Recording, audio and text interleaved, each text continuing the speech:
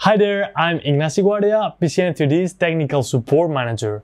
While on the look for a new FFF 3D printer, the vast amount of information can be a little bit overwhelming. But don't worry, today I'm going to condense everything into the 5 most important things that you need to consider.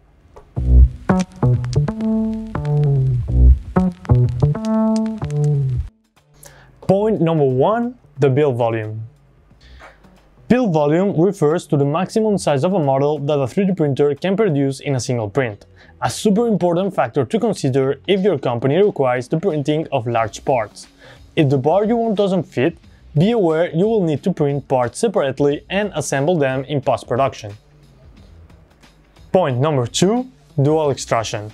Dual extrusion refers to the ability of an FFF 3D printer to use 2 different filaments in the same print job, unlocking with this print combinations, such as multi-materials and multicolor print.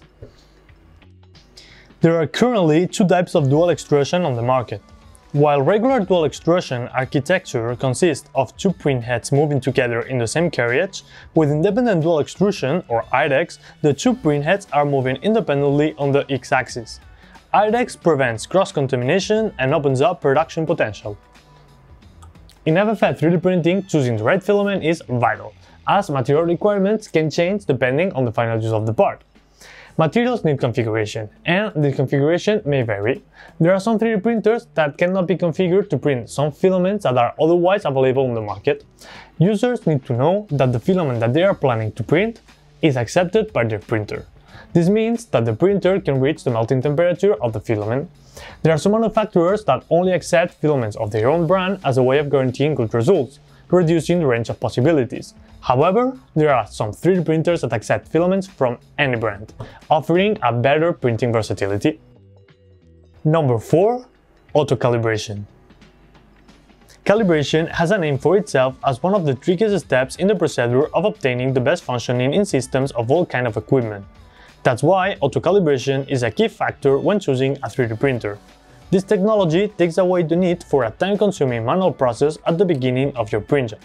With the use of a piezoelectric sensor, you can always rely on the perfect first layer adhesion and reduce your printing setup time significantly.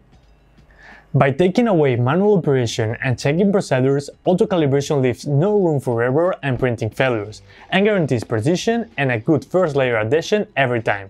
So sit back, relax, and let auto-calibration do all the work for you.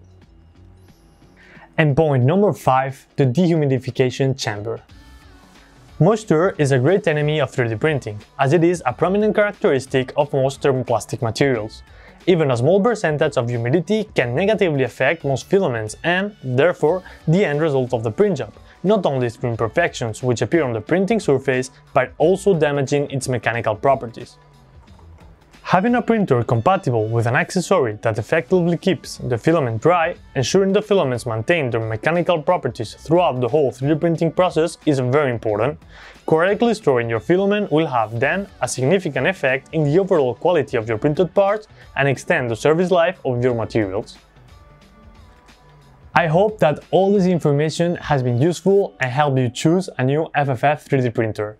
See you next time!